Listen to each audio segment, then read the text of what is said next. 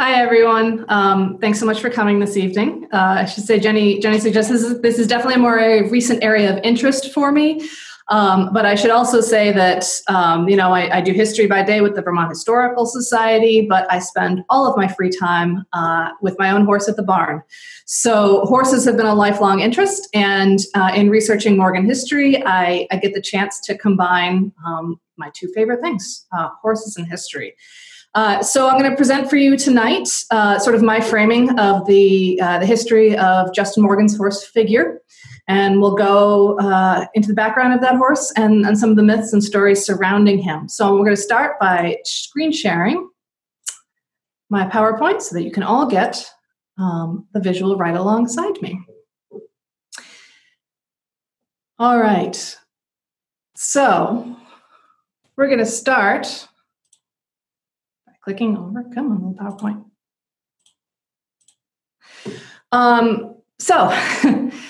The first thing I want to start with talking to you about this evening is history, right? This is a talk about history, and it's a talk about a kind of history that's really hard to get at.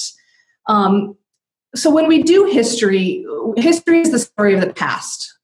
It's the story of what was written down, what people told to each other, what we read about, what people wrote and talked about then, what we read and talk about now. Historiography is the history of history, right? So it looks at what stories people told at certain points in time, why they told those stories, and how those stories changed.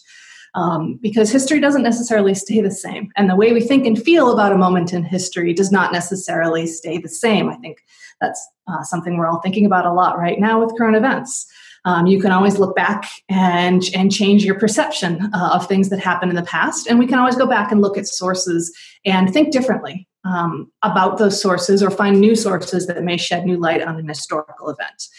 And I want to point out, too, that as historians, we're often using unreliable sources. Think back if someone told the story of your life through your journal versus through your arch nemesis's journal. You would get two very different stories on your own life.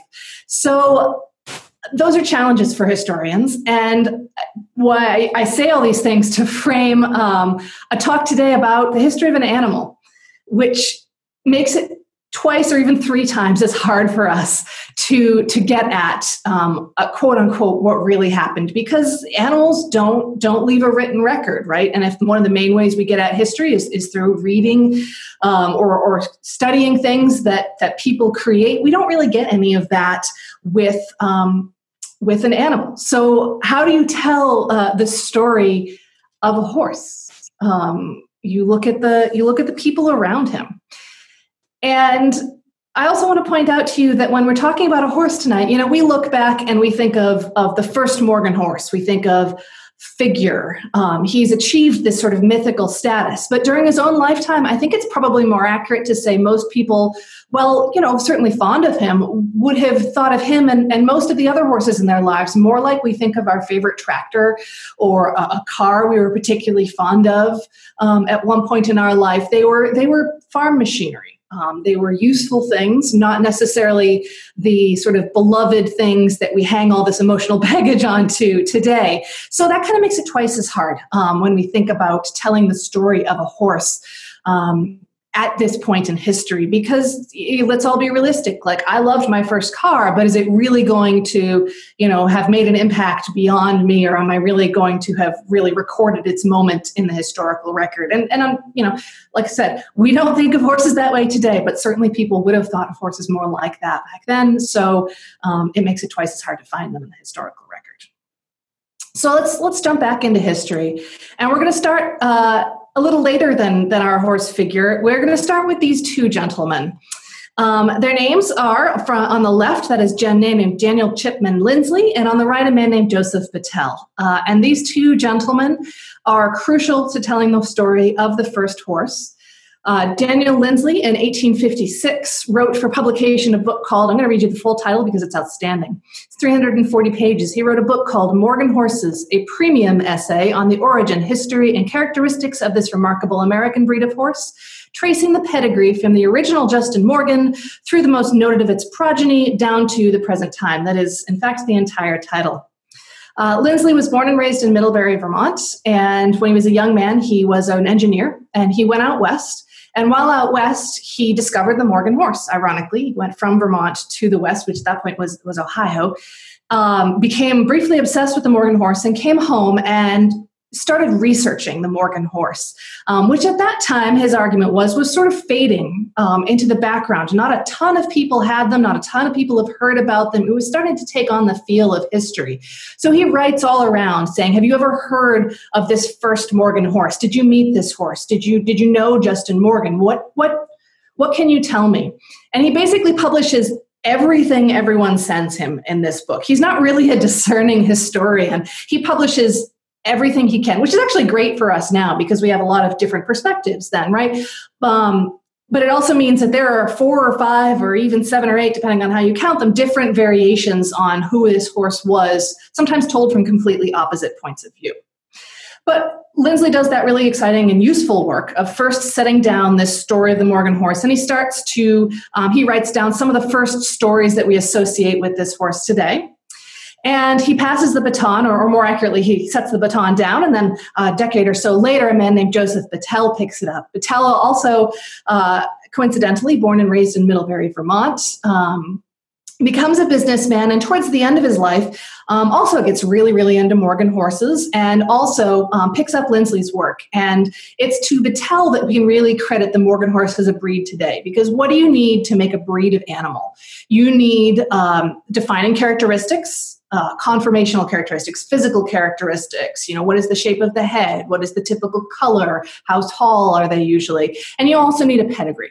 You need to be able to say that for a purebred horse of whatever breed, it traces its ancestry down through a certain line. Lindsley had sort of started that work, but it's under Battelle that it really becomes the Morgan horse breed. He takes Lindsley's work to the next level. He tracks down more people who say they knew Gustin Morgan or they knew the original horse, and that they have horses descended from this horse today. And he puts it all together in a book that first publishes the history of the Morgan horse breed and a very long essay on why he believes it is superior to any other horse breed. And then he starts to put together these pedigree lists, this registry of Morgan horses. Now, Battelle's work starts to be published in the late 19th century, 1870s and 1880s is when he really starts publishing his work, which, if you do the math, is almost 100 years after the first Morgan horse was born, and almost 100 years after Gustin Morgan himself had passed away. So you're starting to get the sense of why it's going to be so hard for us to get any real read on what really happened with this first horse, because these two men are operating at best, at the absolute best, 30 years after the horse died, and then 50, 75, or 100 years after the horse and his owner passed away. But Battelle codifies some of the things that we think of and know about with this first Morgan horse. So let's go back to Gustin Morgan himself. Let's jump back from Lindsley and Battelle to the sort of somewhat murky or occasionally murky origins of this story of this special horse.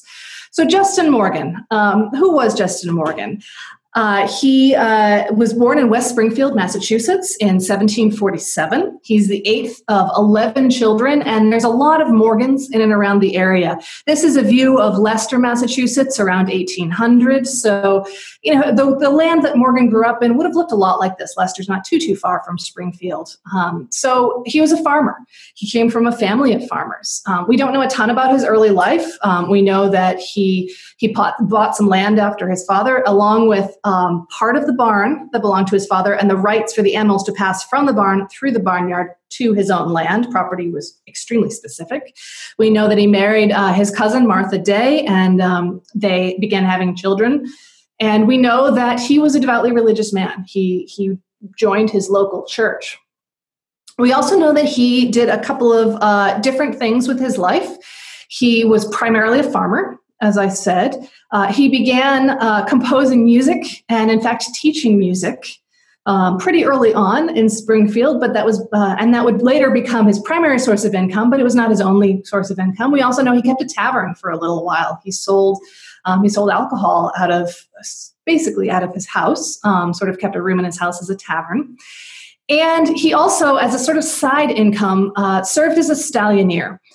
And what is a stallioneer? A stallioneer is, at the time, in the 18th century, was a person who purchased or leased stallions from other people for a season, a couple of months at a time, and he bred them to local mares and charged, quote, per the leap or per the season, either a guarantee that your mare would be in foal to this stallion, or just one attempt at breeding, and then you hope that your mare is in foal to the stallion.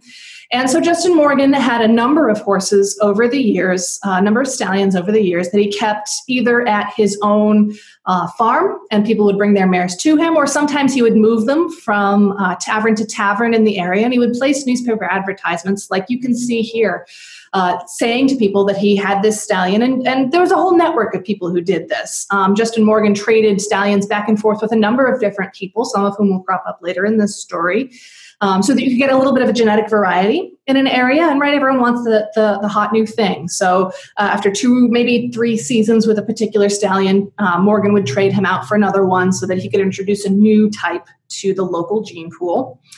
And we know that one of the stallions that Justin Morgan that he kept at his home, was a stallion called Beautiful Bay.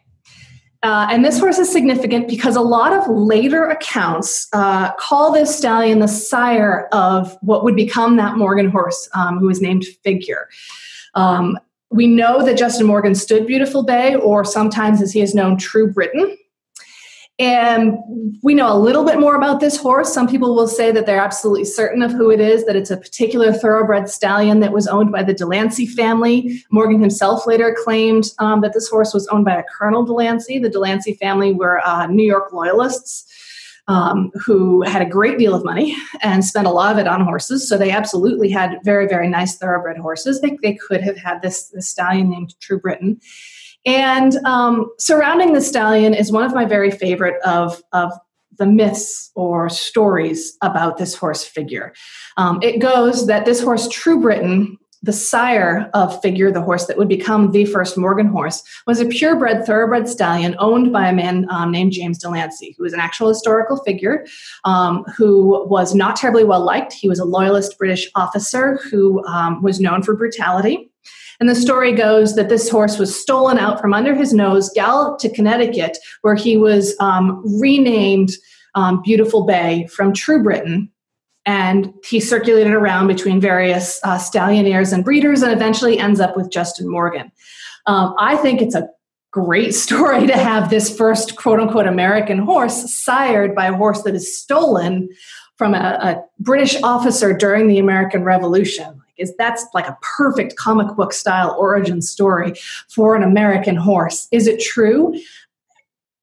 We don't know. We do not know, actually, interestingly, that a horse was stolen from James Delancey around this time, but various stories have this horse named as a gelding, in which case he could not have sired other horses. Others name his name is Goliath, so maybe not the same horse at all. But it's kind of fun to think about why people would have shared this story. Why would they be telling Lindsley and Battelle years later, oh, he was sired by a thoroughbred stallion, a purebred thoroughbred stallion stolen from the British, like all good American things in the Revolution, taken from the British.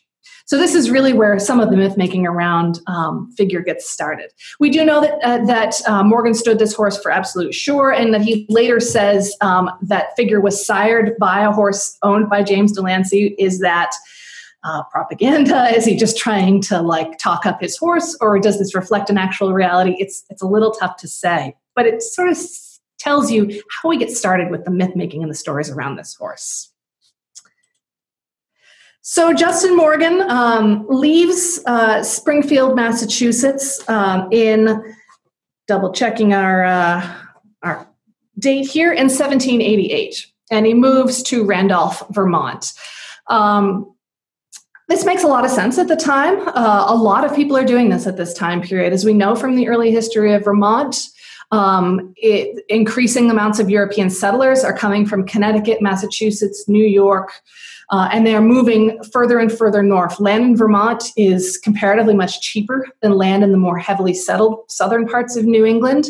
It is the quote-unquote frontier for European settlers at this time. And Morgan's brothers, two of Morgan's brothers anyway, had already preceded him and moved to Randolph, Vermont. So he's got family there. This makes a certain amount of sense for him.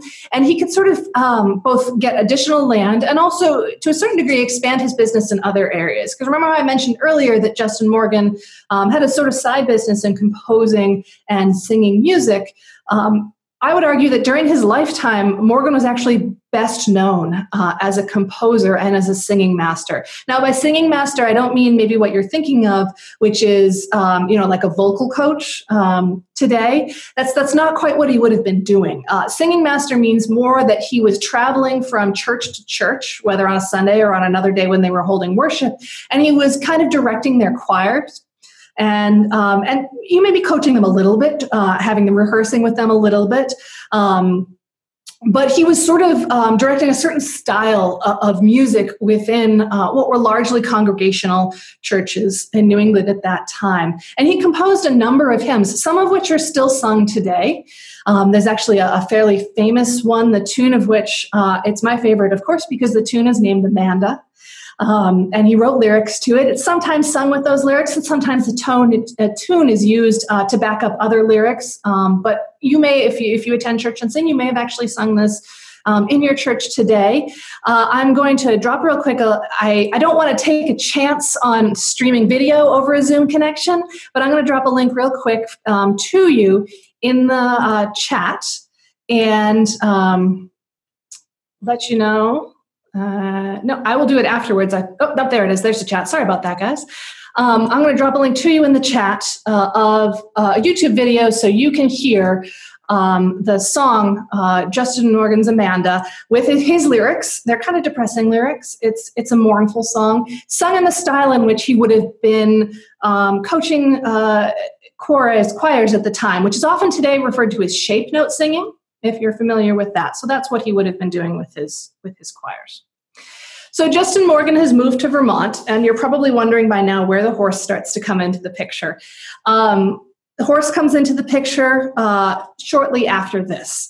And it's a little unclear exactly how Justin Morgan gets this horse. Lindsley and Battelle both report people later, and the most common story is that someone back in Springfield owed him a debt. When he went back to collect on this debt, that person gave him this horse instead. That's usually the version that people tell today. It seems that he bred this horse himself, but whether he kept the horse, it still belonged to him and someone was taking care of it, whether he had sold it on to someone else and was then given it back. We really don't know. At some point, he goes down to Springfield, and when he returns, he is now the owner of a horse, and not just a horse, a breeding stallion. And this is one of those few moments where we can actually see in the historical record that Justin Morgan has, in fact, acquired a breeding stallion, because the state of Vermont had passed a law in the late 1780s that required anyone owning a breeding stallion to report the value of that stallion at a certain amount within their grand list, which is the list that helps determine taxes. It basically it's like a property tax. So for the purposes of your property tax, a breeding stallion is considered of value. And we know that Justin Morgan's grand list value jumps by that exact amount, as if for a breeding stallion during this time period. So Justin Morgan now has this horse, and this is just to give us some context. He's been in Vermont on and off for about 4 years, and he's moved his family up in the early 1790s, and this is now the summer of 1792. So, sorry, I skipped this slide. This is one of the earliest advertisements that we think was for the figure horse, only is down in Connecticut. So here we go. Now we arrive at the moment when, very famously, Justin Morgan had his horse.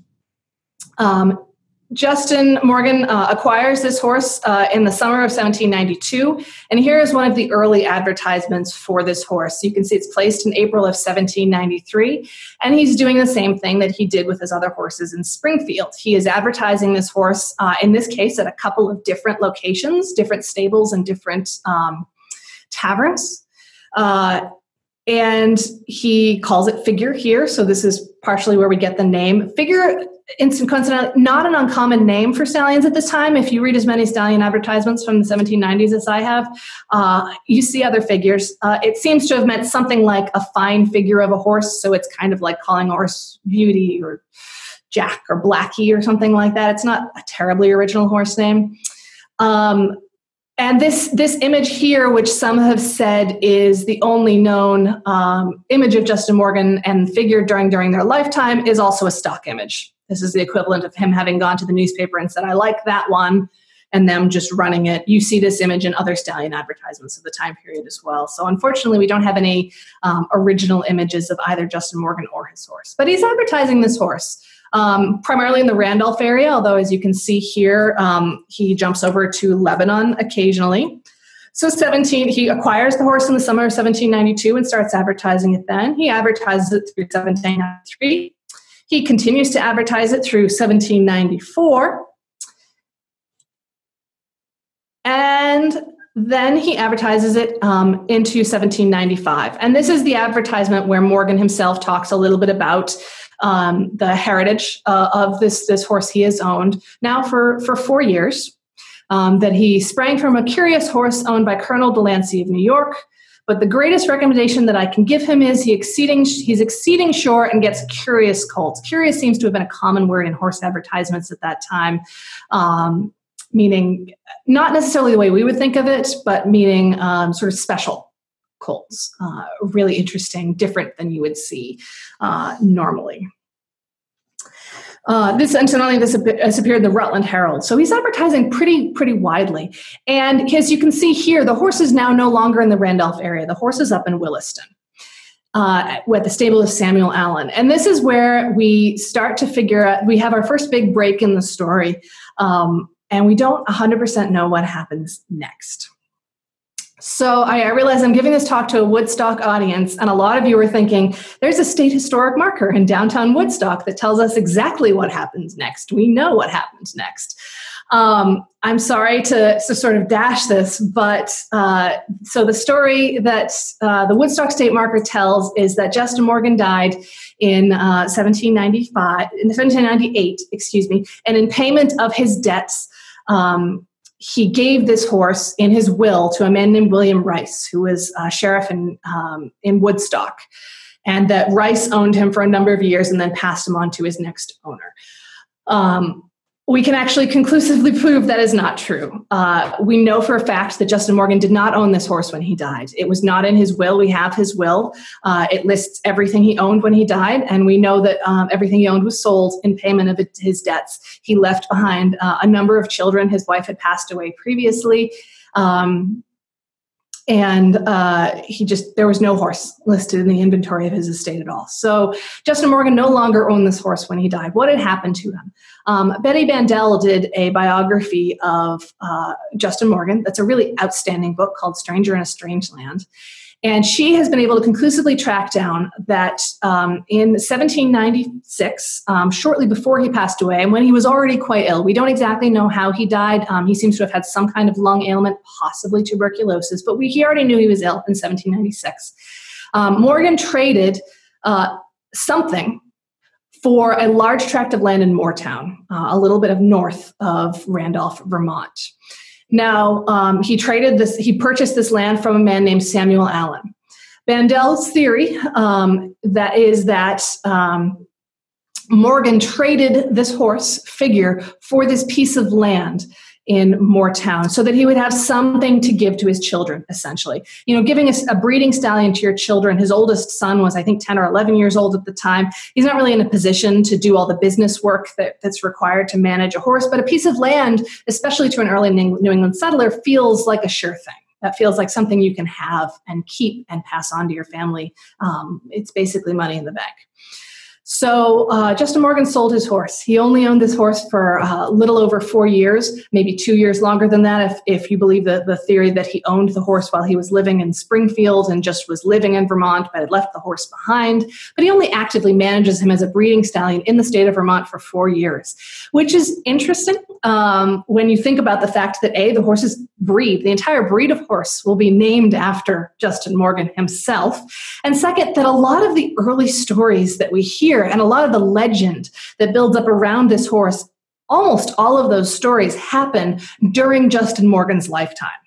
So the fame of this horse and these amazing things that this horse does, which I'll talk to you about in just a second, all had to have happened or are said to have happened within about a 4 or 5 year period in Randolph, Vermont, from about 1791 to let's charitably say 1796, although we know that the horse is already physically with Samuel Allen, his next owner, as you can see, as of the spring of 1795.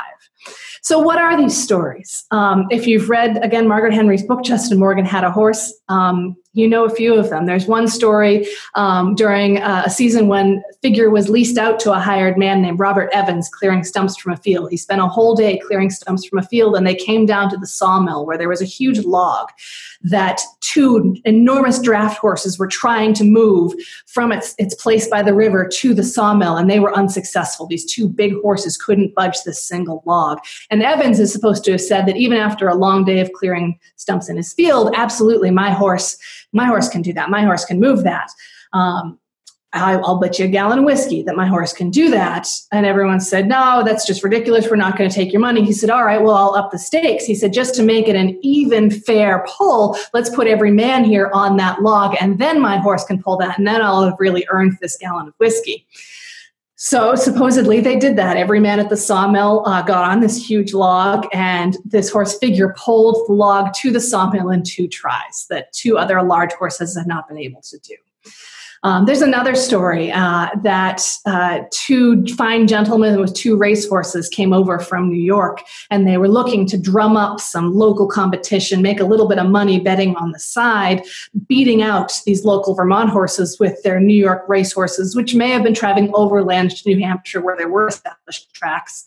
And here comes Figure and Gustin Morgan, and Figure beats both of these pedigreed New York thoroughbreds flat out. He outraces them. He outruns them, again, after a day in the fields. He is supposed to have been working the fields all day and then be plenty fancy to take you to church on Sunday.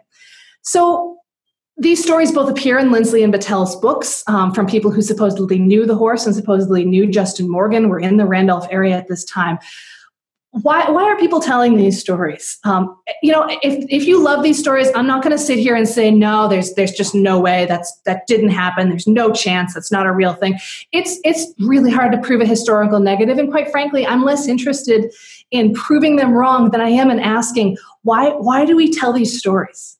What do these stories have to say about early Vermont, about what we want to think about early Vermont? And remember, Lindsley and Battell are writing he's doing his research in the 1850s and the 1860s, 1870s, at a moment when the revolutionary generation is gone, and at a moment when a lot of people are creating stories about the founding fathers, right?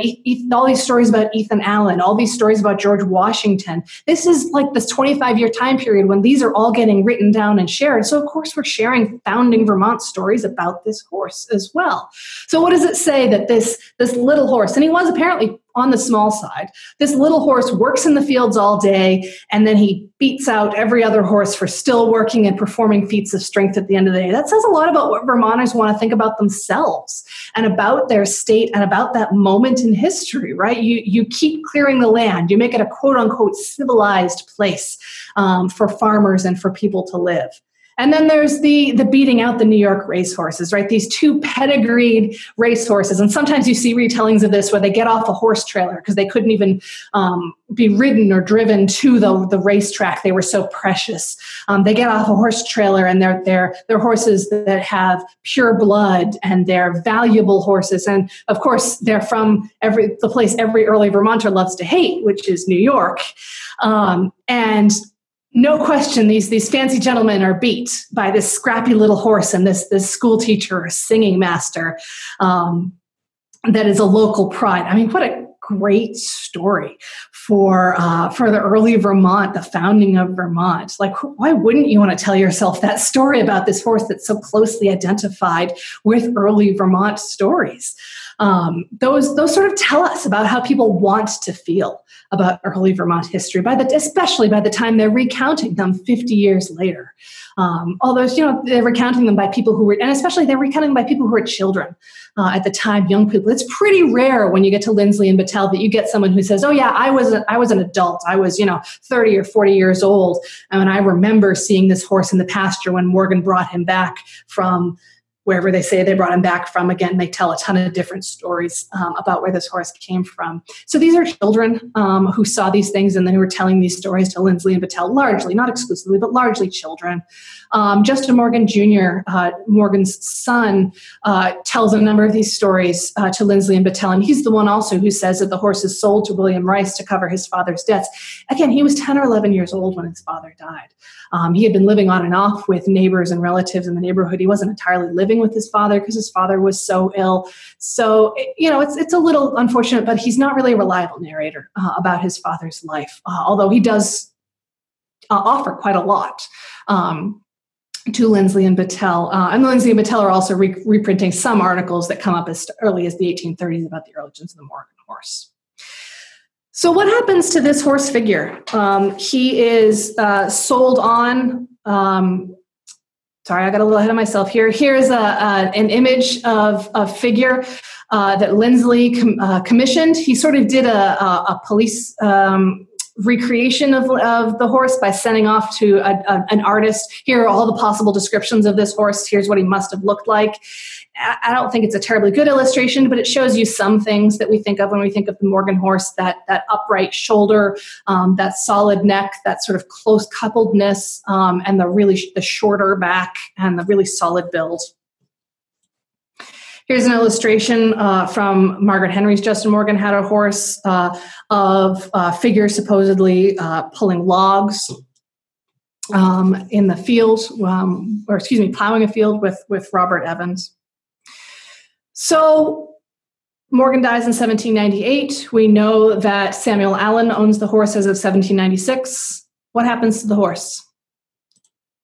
Here's the next time the Morgan horse crops up in the official historic record, 1807.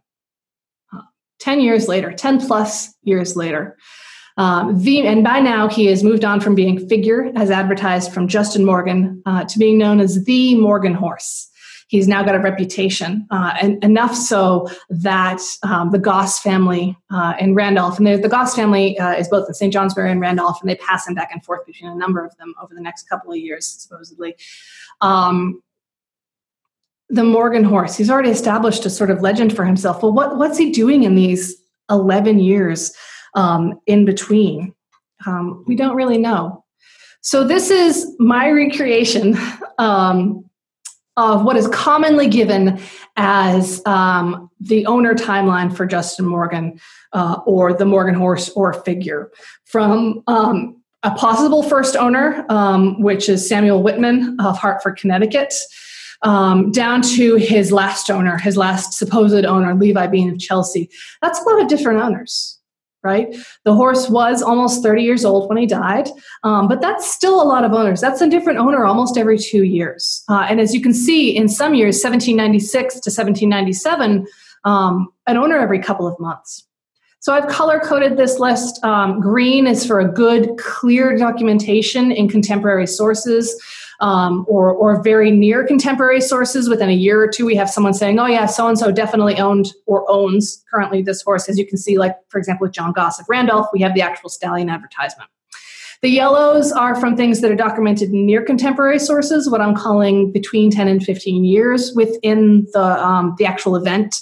Sometimes it's a footnote, like the James Hawkins ownership is a footnote in a history of Montpelier, saying that James Hawkins was an early blacksmith in Montpelier, bought the horse from Jonathan Shepherd, and and then owned him for a brief time and supposedly raced him in Montpelier as well. And then the red ones are people that are, I have found either no conclusive contemporary documentation for, or as in, I'm sorry to say again, Woodstock, as in William Rice, I have not found a single shred of evidence among any Morgan historians who have gone before me or in my own work to document that William Rice owned this horse. I can't find any evidence of Robert Evans supposedly having owned him, or a couple of later owners that you can see there. They're commonly accepted as owners because Lindsley and Battelle have reported them. I'm trying to apply a really picky standard to my own list of his owners. Even if half this list is true, he still gets traded around a lot, right? And this fits with the other stallions that Justin Morgan had advertised, for example. They get passed around a lot for genetic diversity, to share back and forth in different parts of Vermont. As you can see, he's going from Randolph over to Claremont, New Hampshire, St. Johnsbury, Montpelier, Williston, so on and so forth. So he's making an impact in different areas of the state. And he's siring quite a lot of horses. And this is really, these years are really what establish the Morgan horse breed and this horse's reputation. Because again, Justin Morgan just did not own him for all that long. He just did not have the time to establish him as a stallion, to have created, quote unquote, the Morgan horse breed. And now we move into sort of another myth of the figure horse, which is that supposedly, no matter what mare this horse was bred to, the foal of that union came out exactly like figure. He stamped his offspring such that he single-handedly or exclusively created a new breed of horses. Just boom, carbon copy line of new Morgan horses all in a row. If you're thinking that sounds ridiculous, that is not how genetics work. You are right. That is not, in fact, how genetics work. It's physically impossible for every horse that this horse was bred to, no matter what, for him to have sired horses that look exactly like him. I'll buy some stallions, even today, absolutely put a strong stamp on their offspring. I will buy that there are very common characteristics that he puts on an offspring. But I think that telling the story, and people still say this, telling that story that Justin Morgan's horse figure single-handedly created the Morgan horse breed is doing a great disservice to Vermont farmers and horse breeders at the time. It frankly makes them sound kind of stupid. Because, by this time, and since people have been breeding and taking care of horses, we have known how to breed horses. We have known how to create certain characteristics in the offspring of horses. I think it is more likely that the farmers of Vermont, those who are looking for a certain kind of smaller, strong, but still flashy, close-coupled, equally comfortably being ridden or driven kind of horse, I think that there's an argument that they knew what they were doing, and they were breeding mares that they wanted to improve upon, that they wanted to create a similar sort of type of horse. And then they capitalized on those with the next generation and the next and the next. So by the time Lindsley and Battelle come along, who's to say how many mares figure was bred to, and the foals turned out nothing like figure, so they don't get recorded in these books. And there is a strong type because people have recognized it as a type, and they've recognized a value in this specific style, which would become a breed of horse. So there's puncturing that myth. I apologize again if that's one of your favorites, that figure every single horse he single-handedly is the sire of a specific breed. Unlikely. And towards the end of his life, we have one last big myth about this horse. You may or may not recognize this portrait. This is James Monroe, his founding father and fifth president of the United States, president from 1817 to 1825. Here's the story, how the story goes.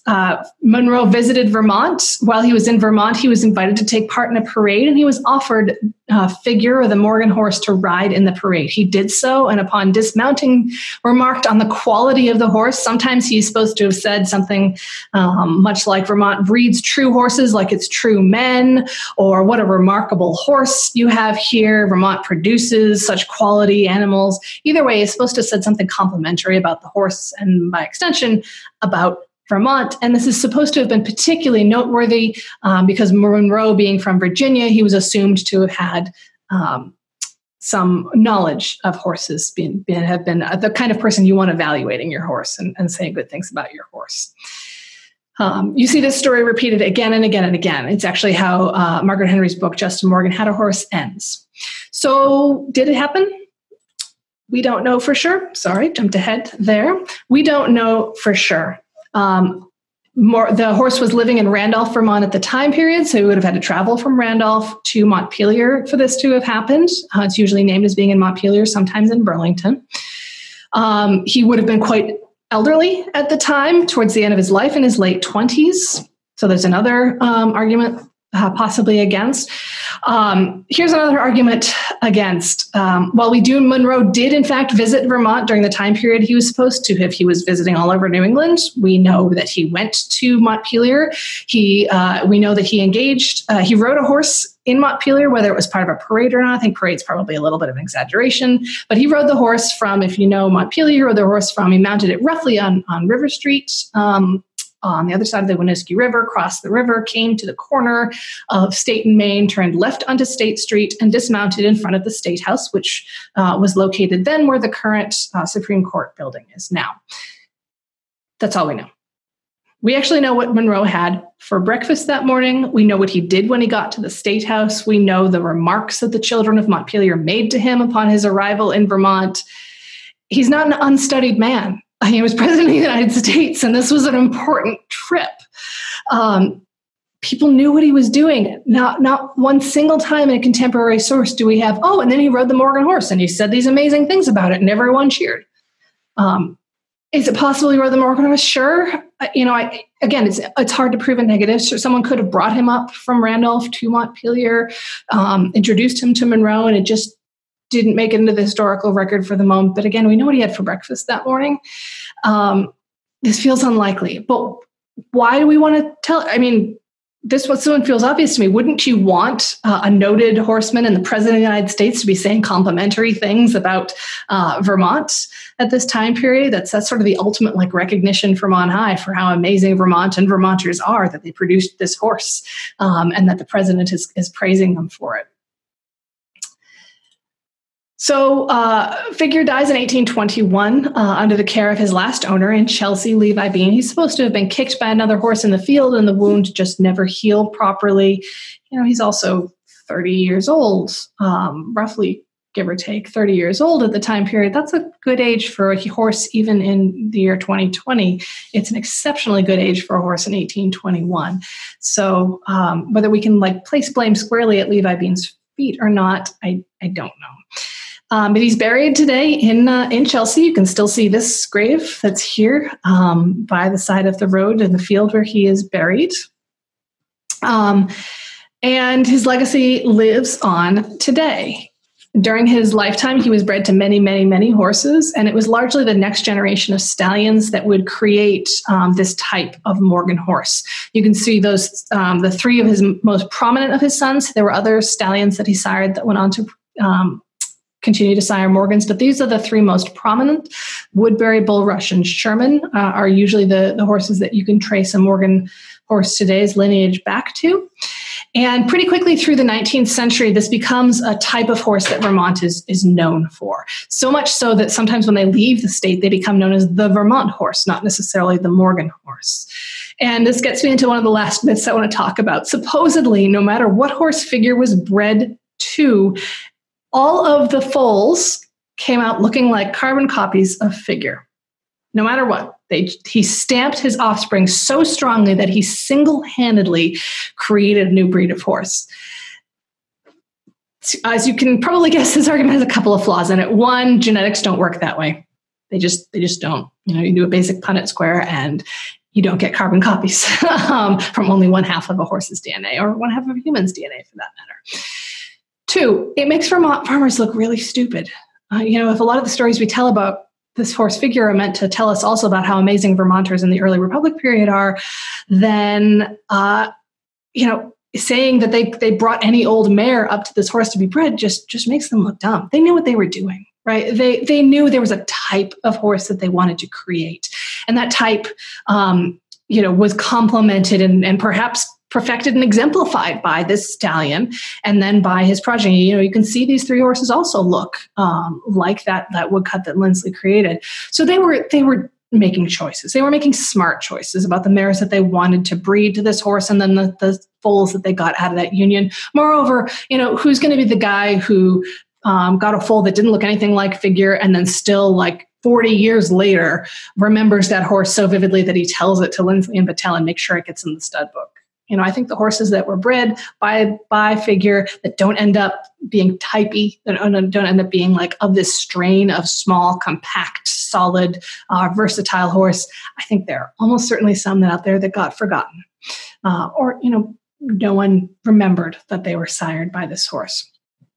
That being said, he absolutely did stamp his offspring. I mean, that's certainly likely. Stallions today can do that. And very quickly there becomes a type and a breed established that's, as I mentioned at the beginning, really starts to get built by Lindsley, and then later is confirmed by Battelle in his work to build a registry. And the Morgan horse is, in fact, the official mammal of the state of Vermont today. Here are 2 different styles of Morgan horse. The modern Morgan horse that we see today, the horse on the left is a stallion one named Weathermont Ethan, people would probably argue him as a foundation or a throwback or a quote unquote true Morgan today. The horse on the right, I don't know its name, but it's more of a modern type of what we call a sport Morgan today, slimmer built, but you can absolutely still see the similarities, right? That shoulder angle, that nice close coupled back, that upright neck, that really alert headset. They're absolutely still typey Morgan today. So I'm going to end this by saying that a lot of you probably know of the Morgan horse through Margaret Henry's book, Justin Morgan Had a Horse. This was a book that really popularized the Morgan horse with the public. Margaret Henry is today known as an author of horse books for children, but this was actually the first time she wrote a horse book for children. It was her first attempt at the genre, and it was published in 1942. And it's got all of the myths that I told you about. It's got the horse race. It's got the log pull. It's got the ride by Monroe. It's got he was passed from owner to owner and sometimes abused. And in fact, it ends with this ride by Monroe. And someone asks the young boy protagonist, who is sort of our human main character in this book alongside the Figure horse at the very end, where does this horse come from? He's just amazing. Why we see him for? And the boy Joel says, well, I don't rightly know. He didn't come from anywhere. I guess that makes him American, just like us. And is there a more perfect way to end a story about this horse who is supposed to exemplify early Vermont and, in fact, the early American Republic in 1942? When we are telling stories as patriotically as we possibly can in the middle of World War II, that sort of sums it all up. The stories we want to tell about this horse, the way that he's gotten incorporated into the early American story and is supposed to have exemplified this early American story. And he's a true American because of the things he did and the things he accomplished and the way he went about the world, not because of where he came from. So, on that note, I want to end this story of this horse by saying also that my research is always ongoing. I got fascinated by this story because of my interest in horses and history. I continue to be fascinated by it because it's such a complicated story, because it does tie up so many of these myths, these stories, and these things that we want to tell, these stories that we want to tell about the early American period, and the ways we think about that time period and how they reflect where we are in the present, as in my argument was, they always do. So we continue to talk about this horse and to tell stories about this horse, and to in many cases have very strong feelings about this horse. And I also want to end by saying, if I have told you your favorite story about this horse is wrong, I'm not saying that in the least. I have absolutely no problem with people still making the argument that these things happened. All I can do is present the most likely case according to the evidence, and say there's still tons of room within this horse's story for your favorite story about this horse. I have my own. And we will keep telling those stories about this horse who was, no matter how you slice it, no matter how you sort of play myth making or anything like that, he was a remarkable horse. And he did, in fact, leave a legacy in the form of the Morgan horse breed today.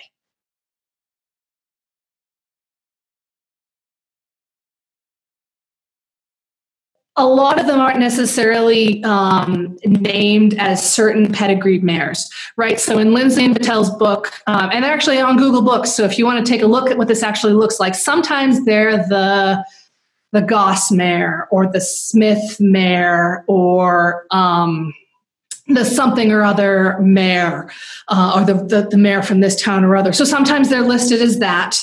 The horses that Figure was bred to that then produced that first generation of Morgans. And we do also know there are also named mares among Figure's progeny. So we do know that there are named first generation Morgan mares.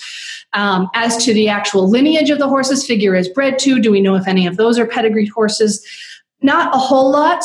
Patel and Lindsay get into this a little bit more because they're very invested in sort of proving certain lineages for early Morgan horses. So there's speculation about some of them. I don't know that we have a good scientific survey of those early mares. But anyone who breeds horses knows that mares are crucially important in what you get for a foal. So I wish we did know more. That would be a super interesting research project. And maybe when I've worked a little bit more on Figure, I can sort of work back to those owners because in large part because of that first generation of Morgans, we know we can track a lot of who Figure was bred to. So we can verify some of where he is at a time based on those breedings. Are there any Strawberry Roan Morgans? I don't think so. I don't believe Morgans come in roan, which is a genetic characteristic. They are most commonly bay or chestnut. I've seen them. The bay or chestnut are black. They also come in bay, chestnut, and black. I've seen them gray. I've seen them palomino. I've seen them in buckskin. I'm trying, again, if there are Morgan horse people following along who want to tell me you've seen a purebred Strawberry Roan Morgan, please do. But I've never seen a Roan Morgan. I bet that would be really striking. Rachel asks, is it possible Justin Morgan rode Figure down to Woodstock for treatment by a Woodstock physician, and that's the Woodstock connection? Sure. Yeah. It wouldn't surprise me at all if Morgan either rode the horse to Woodstock to visit Woodstock. We do know he was connected to William Rice. The William Rice thing doesn't come out of nowhere. We do know that they had some connection. William Rice, I believe, was one of the executors of his will. So there is a plausible Justin Morgan-William Rice connection. What has been pretty conclusively disproven is that Morgan left the horse to Rice in his will, and that Rice then owned that horse in Woodstock. There is still a thin sliver of time between Samuel Allen in Williston and his proven next owner, Jonathan Shepard in Montpelier. There are a couple of months there where the horse could have relocated from Williston to Woodstock and then made his way back to Montpelier. I have not found any evidence that happened, but there is a short gap during which we know the horse was not advertised by any specific person, so he could have been moving around. And again, there is a William Rice connection. The person who first advances the story that the horse went to William Rice in Woodstock was Justin Morgan Jr. He specifically says, my father left the horse to William Rice, who cared for him in the last phase of his illness, and therefore Morgan owed him money, and he paid that money with this horse. Again, we have Morgan's will. We know exactly what he owned. We know exactly what books he owned, and the horse does not appear there. And we have him advertised by Samuel Allen and then Jonathan Shepard before Morgan's death as belonging to them.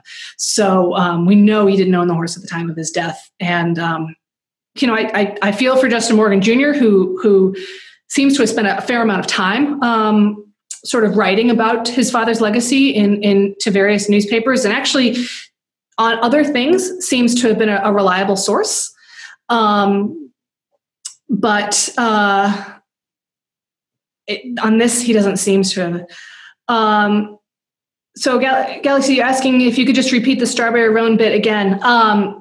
So my re-answer on the Strawberry Roans is that I've never seen and do not think that Morgans come in Strawberry Roan. Most commonly, they come in bay, chestnut, and black.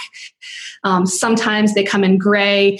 I've seen buckskin. I've seen some very striking palominos, but I've never seen one in Strawberry Roan. And again, I would be delighted to be wrong because I think that would be a really striking horse. So if there are any Morgan horse people, I know that sometimes there are breeders who come to my talks. If you want to comment in the chat and let me know that you know of a strawberry run Morgan. I would be delighted to find out. But I strongly suspect, since that has a genetic component to it, it doesn't spontaneously come up. I strongly suspect that there are not any. But I would be delighted to be wrong, because I think that would be a really striking horse. Any other questions? Angela says, I worked on a Morgan horse farm in Lexington, Kentucky. We saw hundreds of Morgan's mares and never saw a strawberry roan. Yeah. And even colors that are not babe black or chestnut are real hard to find. I know there are some breeders who have some very nice buckskins and palominos and some grays, but you don't see them very common. The original Morgan horse was a dark bay. That's pretty conclusive. He's described enough times that we know he's a small dark bay. All three of his, I believe all three of those original stallions were also bay. One of the other prominent early stallions was a black. A couple of the mares are chestnut. So it's a pretty well-established color base to begin with. And when you look at pictures of the ideal Morgan online, they're almost always that beautiful sort of mahogany bay with the, and I realize for non-horse people, bay means they're brown with a black mane and tail, and usually black points on the ears and on the legs. So it's a very specific sort of genetic horse color that Morgans commonly come in. And chestnut is brown.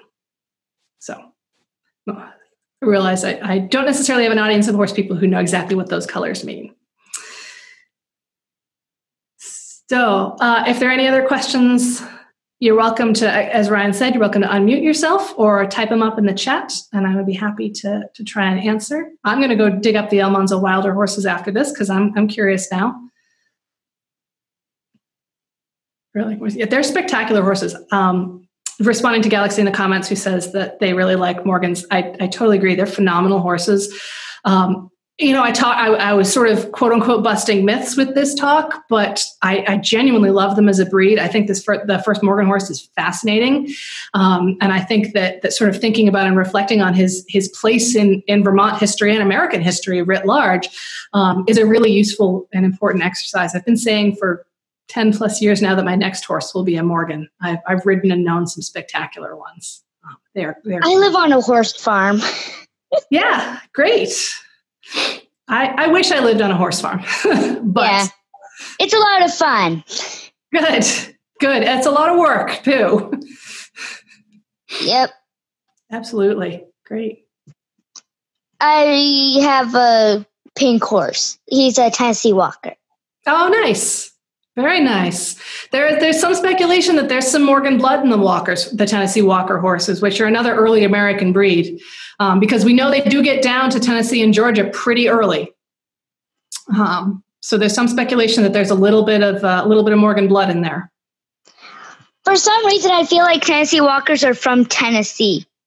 They absolutely are. But we know that Morgan horses were down in Tennessee around the time when the Tennessee Walker breed was being developed. For those who may not be familiar with the Tennessee Walker, they are a breed from Tennessee, and they're throughout the South now. And they were originally developed, the story goes, to be sort of smooth, gaited horses. If you want to Google one and look at a video, they have this beautiful running walk that's very comfortable to ride.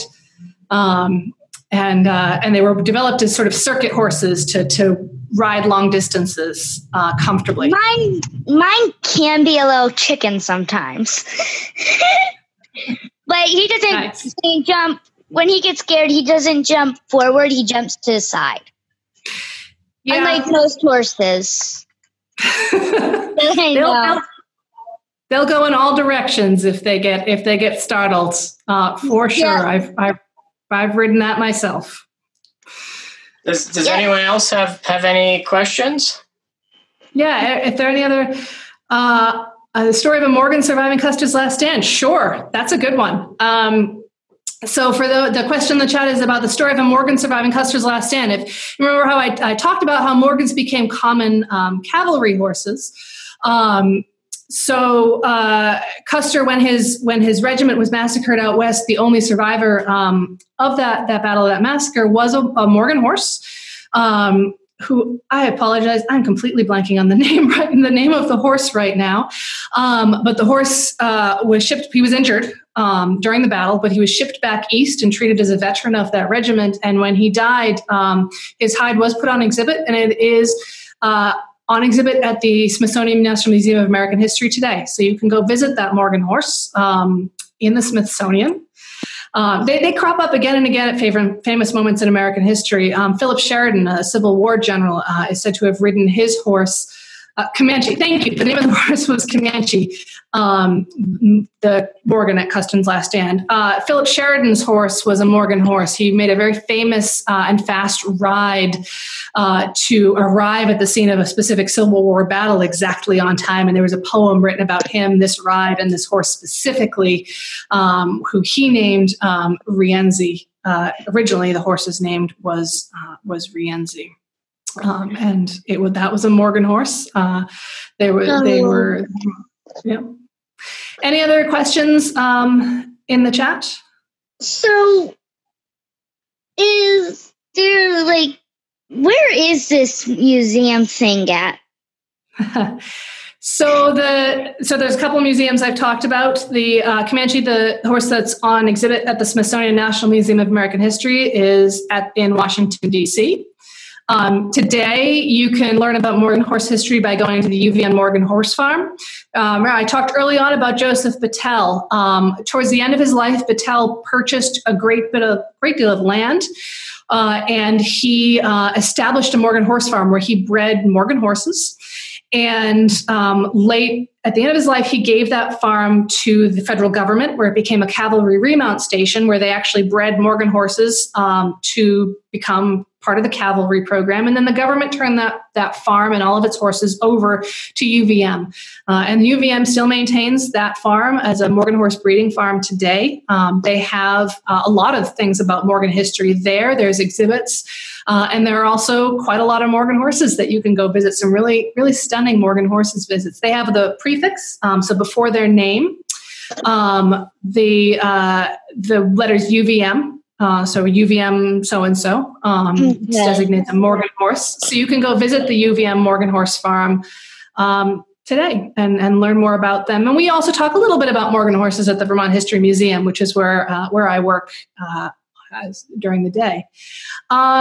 So question, the follow-up, in search of roan Morgans.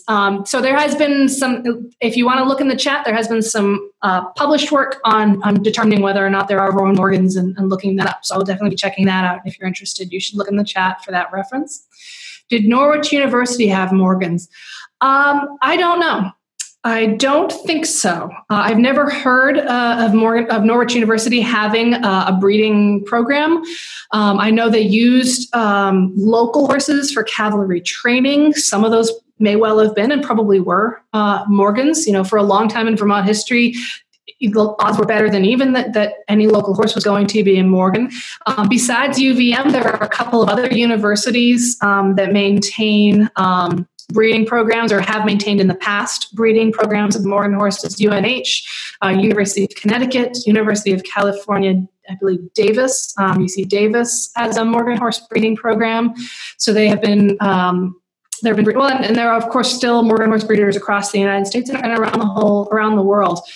They originated in Vermont. We think of them as the Vermont horse, and Vermont celebrates them, but they are by no means today exclusive to Vermont. You can find them anywhere and everywhere.